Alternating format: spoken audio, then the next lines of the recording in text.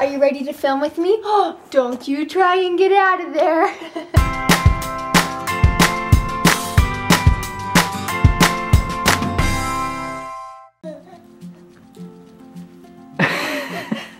Jackson, you are not getting out of there. Hey guys, I wanted to jump on and give you guys just a quick update on what I have been doing as far as cradle cap goes with Jackson. I was having a conversation with my sister, and her little girl has cradle cap and she can't quite seem to keep on top of it. So I was telling her what I do with Jackson, and I thought I might as well tell you guys as well in case any of you guys are having issues with cradle cap.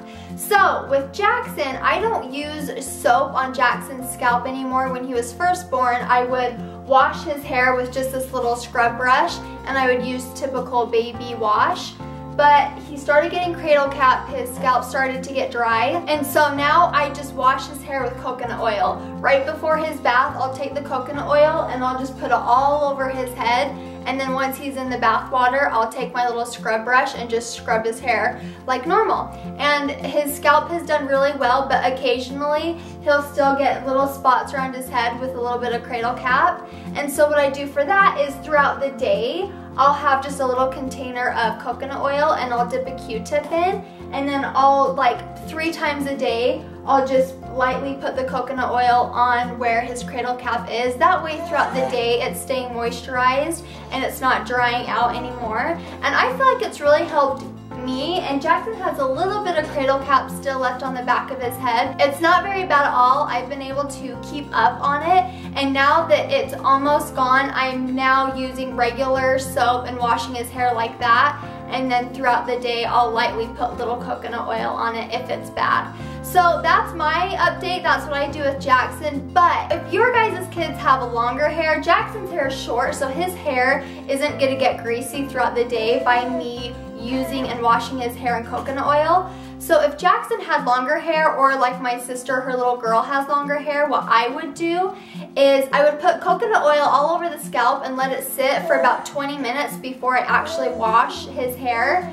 And then I would wash the hair with regular baby shampoo. Are you trying to get out again? And then I would wash the hair with regular shampoo.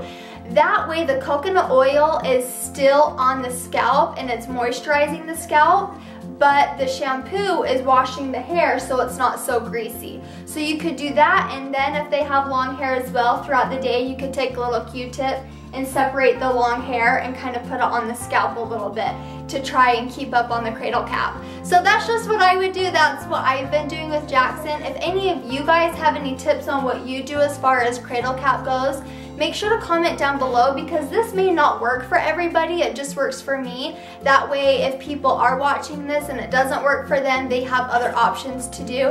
And I'm kind of curious to see what else other people do. This is just what my mom told me to do, and it's worked so far. So that is all. I think Jackson's ready to get out of this bumbo. Has he been stretching out and trying to get out a million times?